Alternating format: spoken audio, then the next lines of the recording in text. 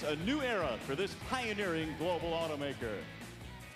Next, here's one that captures the essence of Cadillac design and technology. Rick Wagoner.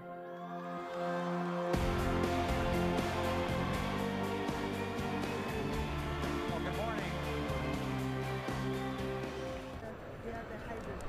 Well, I think it's fair to say that in today's world we need to be doing both. So we have, a significant number of hybrid offerings, for example, here in the States, and we'll expand that this year to 2 more.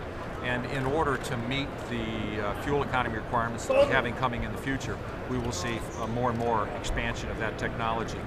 Having said that, I think if we look a little bit farther down the road, we think that the electricity has huge capability really to significantly diversify energy sources that our industry uses. And so we think it's fundamental and critically important, and so I guess the answer is we're working on both of them as hard as we can. Rick, what do you think of the Barney Frank?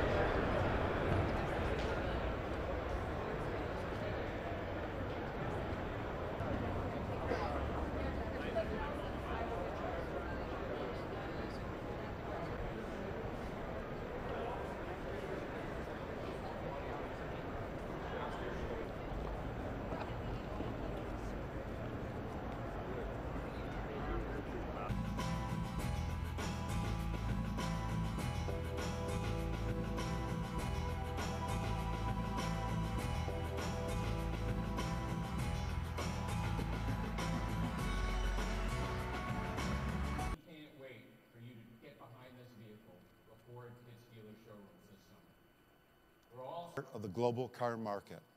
We're making sure these platforms can accommodate 3 different kinds of electric power systems: hybrid, plug-in hybrid, and pure battery electric vehicles, or BEVs.